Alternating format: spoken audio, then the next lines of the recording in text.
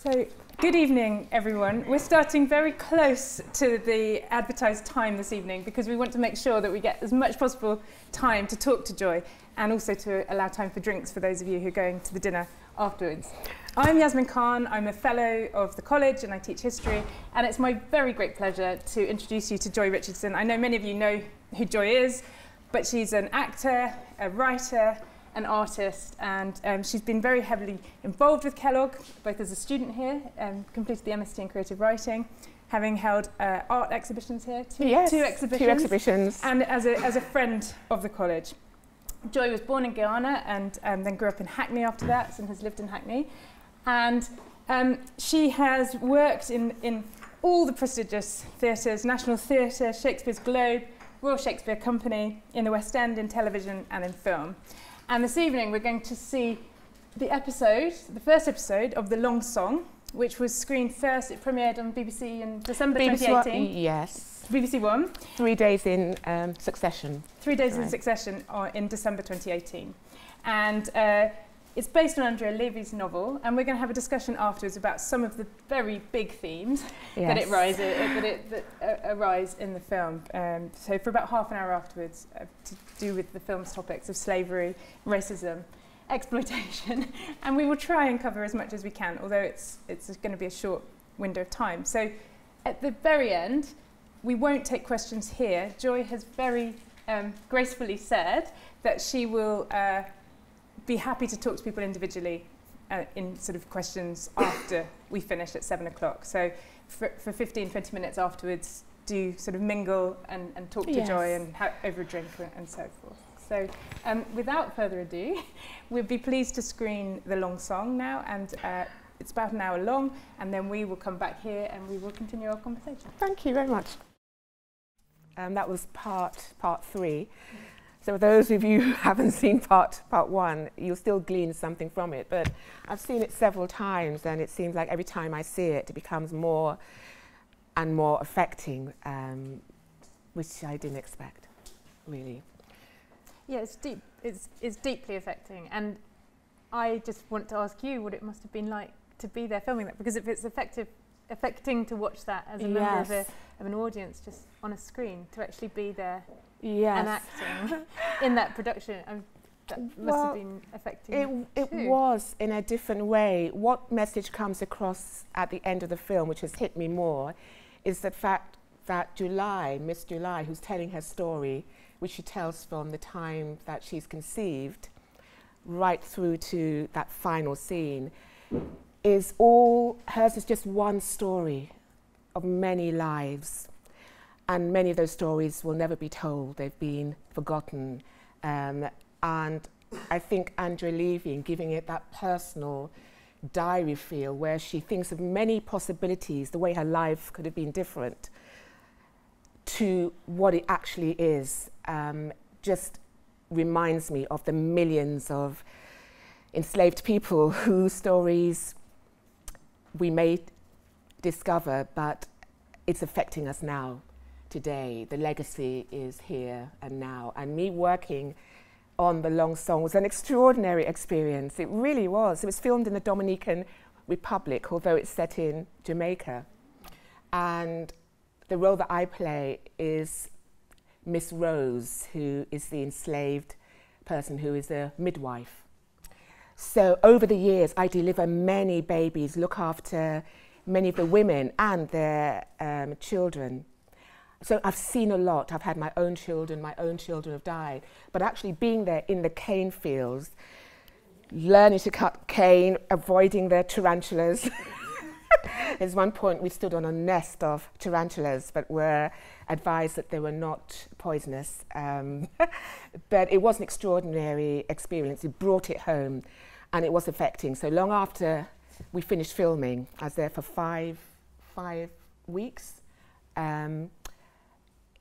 It affected me, it affected all of us, because it's a hidden history that I think very few people in this country know and were shocked by.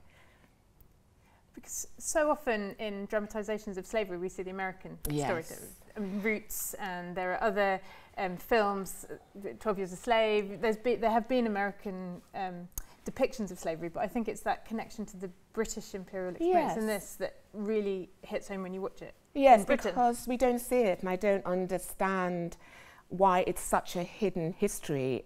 Is it a choice? Is it that people don't want to hear? The money isn't there. So it's quite extraordinary to work on this production because you just do not see the British side of the Caribbeans who were enslaved for 200, 300 years and whose descendants are living here and whose families, because it's about family, the film is about families. What happens if you are living under a system where families are divided without notice, split up? There's one person who I met who approached me in the street after having seen the long song, and there's a scene where Miss July, when she's a little girl, age 7, is taken away by Miss Caroline to be a house slave.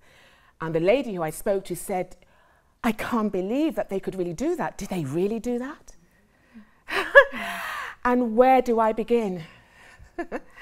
Where do I begin to say, well, actually, 12 million, at least 12 million people were taken from Africa. And the biggest slave owners were in Britain, from the north to the south to the east to the west. And in 1 year, 60% of the economy of the UK was directly from slavery. And to have that scale and it still be an unknown history is fascinating. And I think frightening because it gives people a wrong perspective on what it means to be a country hosting such a multicultural population. And that's where the title's interesting, the long song, and that idea of the because I think episodes 1 and 2, obviously it starts in the time of slavery and it moves out of the people are not slaves anymore, but it's showing that long duration. So it's not just that it's one moment. No, but it's a moment of transition. It's a moment of transition over a long period of time. Over a long period of time. And you said something interesting to me about my history doesn't start with slavery. And I just thought it'd be interesting to talk about that. Yes, that's interesting because I think part of what inspired Andrea Levy's novel was when someone said to her, every time slavery is mentioned, I feel embarrassed. I feel ashamed. And then other people were saying on Twitter, my history does not begin with slavery. I had a culture before then. I had a long history, but yet what's affecting the conversations today is as if the history of the black diaspora and Africans and Caribbeans started with slavery. And that is your identity. That's your starting point. So a lot of history is being erased. And it's not really taught in schools. It starts with the slave trade. So we have a very skewed perspective of the history of people from the black diaspora. So that some of the power of the story in the film is that individualization in a way as well, of telling individual stories that people relate to in terms of the life stories and the life narratives. Yes, it is, because once we start talking about numbers, we forget each person was an individual that, with love and fears and the terror of the system which they live under. And the role that I have to play, as an actor, the first thing you try to do is to get into your character. What does the character think? What do they fear? What do they eat? What's their favorite color? To give the character a history, so that when you identify that closely, you start to feel and can be that character. So thinking about what the history of my character is, living under those circumstances under so many years, and how she touched the lives of the different people there, wasn't just about delivering babies. The whole system of slavery was that you had no right to life. you were chattel. But these enslaved people, they resisted. So the picture in the books, when you think about numbers, are of victims, not people who resisted, people who fought, people who tried to make the world a better place, people who did, like you see her son Thomas, who she decided, rather than having been raised in that violent system, being tortured, having no future, that she would leave him on the doorstep. And he was taken to England as a baby, and he's one of the few who was able to have a life, training, education, and be quite a wealthy man. And he came back to search for his mother, whereas her daughter, who was taken the way that she was taken from her mother, she may never see ever again. But it is a personal story. Did you ever feel there were things that were beyond depiction, though? Yes. Because, I mean, there is a tension, isn't it, between entertainment, in a way, of sorts, you know, people watching this in their living rooms, and the real experience. That's it. Yes, there's a fine line, because, of course, the brutality, the tortures, the amputations, and you cannot show and expect people to come back and watch the second episode or the third episode. So a lot of what went on had to be censored for television. If you see 12 Years a Slave, that is very different. But here the focus was on the struggles, the resistance, rather than the voyeurism, which can sometimes happen when you look at people being oppressed and subjugated. So we see in the subtle form just how people resisted on a day-to-day level to how, for example, the Christmas Day rebellion, which is in the first episode, you see something that actually happened in history where people expected emancipation because they were promised it. And when it didn't happen, they decided that a peaceful protest would be certainly could make a difference. But they were attacked, and hundreds of enslaved people were killed, of which maybe 500 were hanged or tortured. You can't show that because people wouldn't come back and watch the next episode. But the violence is implied throughout. But yes. And what sort of responses did you have? Because you mentioned that one person who approached you, but generally, how does it change people's kind of views to watch something like that? The response was, a lot of it was gratitude that this was revealed, that it was something that people didn't know and wanted to see. The first part one, I think, had over 3.5 million viewers in the UK, which we didn't expect, which was extraordinary. There's a lot of questioning. How come we don't know about this? How come we don't know that the UK was the largest supplier of slaves? You see that Robert, the young man who was the father of the child, he is from Scotland, and he takes the child back to England. I didn't know. I thought Scottish. Of course, my surname is Scottish, apparently. But when I started looking back, I thought, this is my history. This is the history of everyone, really. It's not just the history of people who are of African descent, because the world was involved, from Europe to the Americas to Britain. It was a global phenomenon which existed for over 400 years, and yes, that is hard to get your mind around that. So Andrea Levy was trying, I understand, to say, well, what if we look at it from one woman's perspective, where she says her story is like a long song. And what we couldn't depict as well was this book starts with Julian's mother giving birth. And the father, who is the plantation overseer, who has raped the mother, he comes in and he just wants her to be quiet, and he threatens to beat her up. And I stand in the way, willing to take the blows. Meanwhile, I'm trying to keep her quiet. So there's the emotional trauma there is the sacrifice, there is the day-to-day battle. But with a film, when you adapt it, you can't tell every aspect of it. So a lot of is said in pictures, but you have to just leave out things which do not push the story forward. So I would say it's definitely something, another layer, many other layers in reading the book, and many layers here in seeing the film. Yes. And how involved was Andrea Levy in the adaptation? I mean, sadly, she died recently, didn't she? But yes, she did. But she had a hand in the adaptation. Yes, she did. It was quite incredible because when we were filming, every day she would be sent some of the rushes.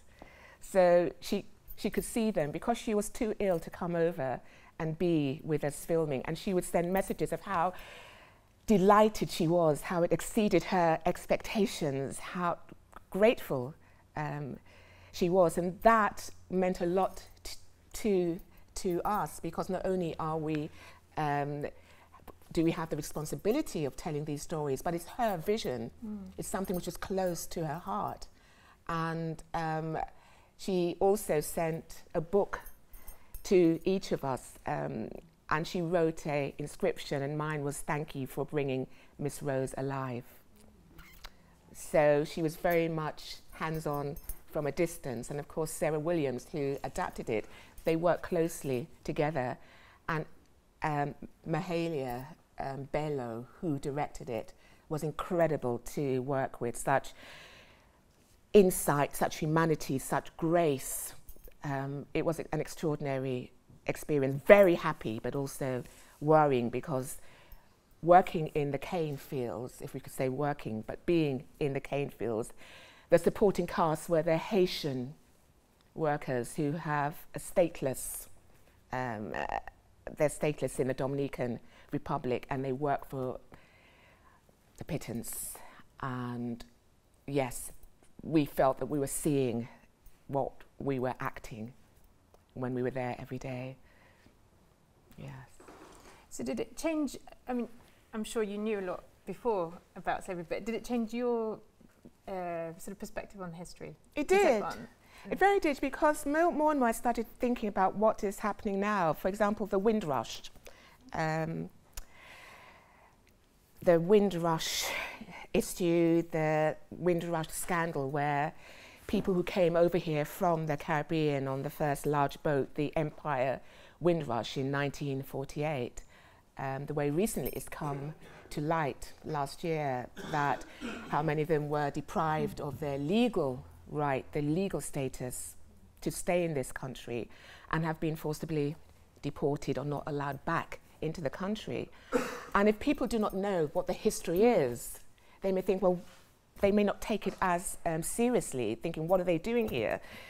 But I just think I came over here, and as one of many people who came over here, although I was born in Guyana, South America, and I could so easily, despite being a British citizen, be deported back. And my mother and I know people who have been deported. So it changed my mind. It has more resonance. And I feel the important thing is for discussions to happen, to raise awareness, because there is a fear around even raising the subject of slavery and the history of this country. People are frightened of causing fear, offense. It's a very emotional subject, and it can easily be misunderstood, but there's so much to gain from discussion if we are all willing to listen, to talk. I mean, that whole Windrush episode was extraordinary in the sense that there was this sudden, after Brexit and all the language around that, there was suddenly this upsurge of support in a popular way that actually sort of spanned even the tabloid press for these Brexit sort of supporting papers were suddenly sort of critical of the Home Secretary, and it caused her resignation and of the whole context in which that Windrush scandal happened. Yeah, I couldn't help thinking it was completely detached from a longer durée picture about empire or slavery. Yes, it is, because the legacy that we have is certainly of the them and us, the getting over or trying to come to terms with and change stereotyping. In the long song, we see how the enslaved people are seen as invisible, as they're being shamed, their dignity is being denied, and the projection that they are there to serve still exists today, where people may think about these stereotypes you see on television or film, or which promote the misunderstanding of not only the culture and history, but of different races. And that is something which this country loses out on, because when you deny talent, when you project a stereotype, then it just means people do not reach their potential. They're not able to grow. And for those in power, those who have the power to help, like be it the education system, the political system, whatever, it just needs to change. There needs to be greater understanding, because everybody loses out. So it does seem like there's a moment now where there are things afoot. Cambridge University, for instance, looking now at the history of slave money in its institutional kind of base, and this massively influential Legacies of Slave Ownership project at UCL, which has tracked slave in sort of created wealth. Yes. And the way that actually lots of middle class people in Britain had shares in slaves, even if they didn't go to the Caribbean, they were invested in that wealth.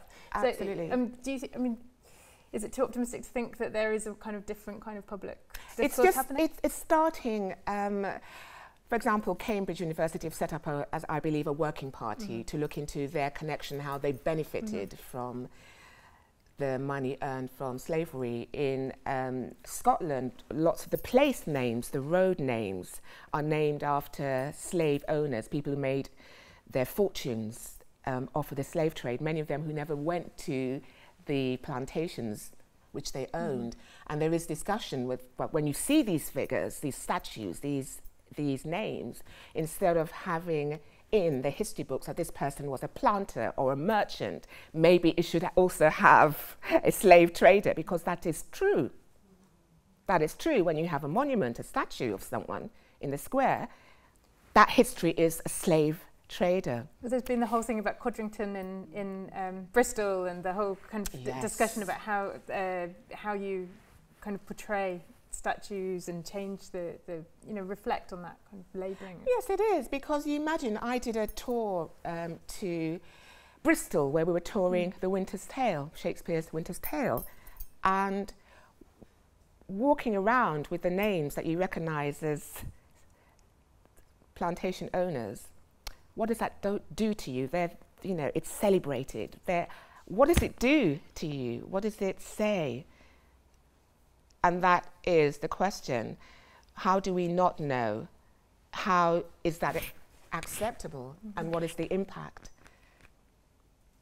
And there's a resurgence now of things, the blackface, which is where people black up and they wear the woolly wigs, and fashion labels have this. And the answer when people say, you have caused offense, they say, sorry, I didn't know.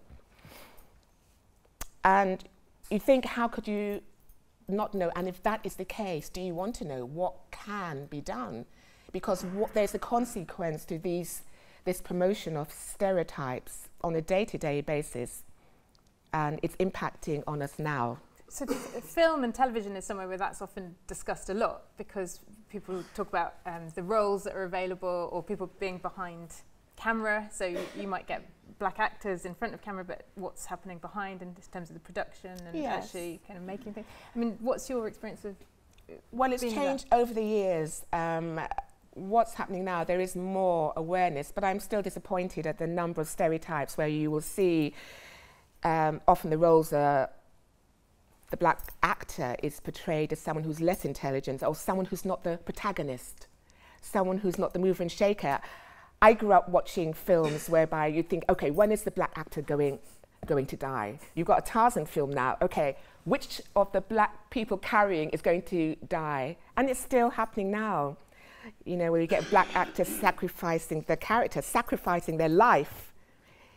unable to make the correct judgments, falling into a trap in order to show how the hero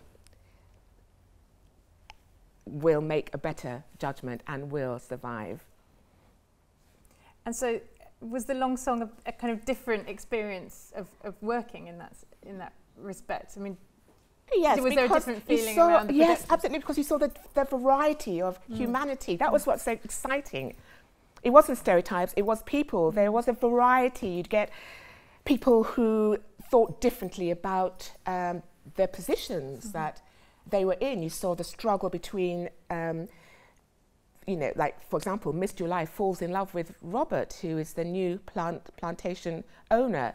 And at the start, you see their relationship grow and develop. And he comes with such hope and such liberal attitude. But the system, in the end, changes that. It just crushes him.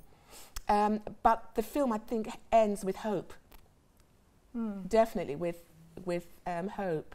But it doesn't mitigate all the pain and the fact that there's just one person whose life was destroyed but ends up meeting her son again. And it's really striking the gender element as well. I mean, that relationship with the wife and the whole kind of the sort of layers of gender dynamics between everybody in that film is really powerful, I think. It really is powerful. They do not show a character as a bad person or a good person in the film and the book, of course. The aim was to show humanity, that under very difficult circumstances, how does one human being treat another where the system is saying this is the way things are, that there is an inequality that cannot be breached, no matter how hard you try. And then when we see the transition, in fact, when the slave trade was abolished and then slavery, there was about 4 years when the enslaved people had to work for nothing. They had to stay on the plantation. And in fact, their lot grew worse because the slave owners knew they only had a short amount of time to get the labor out of these people. So the hours they worked increased the amount of, the intensity of the labors, the flogging, just grew and grew. And there was an increase in the number of deaths as well. And for the women who were pregnant, they had to work just as hard as the men up until maybe a month or so before delivery of the baby. And there's one figure where they said in Jamaica in 1 year where 156 babies were born. Only by the time the child reached 15, only 15 children were left. So over 135 children died because the children were also put into work gangs where they had to work, and you're coping with the tropical diseases, but exhaustion. The slaves were never healthy. And I hate using the word slaves because that straight away dehumanizes them. That's why I say the enslaved peoples. Thank you. We're going to draw it to a close in a minute, but I just wondered if there's anything else that you wanted to kind of say to us or convey to us about the whole kind of process of making this film and what it means to you, I suppose. Yes, what it means to me is having these conversations. This would never have happened unless I made the film. Other conversations will, but the thing with a film is that everybody's seeing the same images, whereas the book maybe has reached, I don't know what the sale, how many people have bought it, but all over the world people will get a chance to hear this story. And I was part of this story, giving a voice, which I'll be eternally grateful, because I will have conversations with people. I will learn from you. I will learn from whoever I am speaking to, and maybe those people who I have conversation with, such as my family and friends and strangers who are interested, will look further we'll have other conversations, because I think that's what gives me hope, is that we all have a voice, we all have the option. Once you see something, you hear about it, you can't unsee it. So the question is, what do you do with that knowledge? And what responsibility do you take for making a change? And sometimes a conversation is all that is necessary, and then you take it from there. Thank you very much Thank indeed, you. Joy. And on that note, the conversation will continue this evening. Now, Joy said she'd be very pleased to talk to everybody individually over drinks to continue that conversation. Absolutely. So I think I would just like to thank you very much for coming this evening, for sharing the film with us, and for talking so eloquently about it. Thank you very much. Thank you.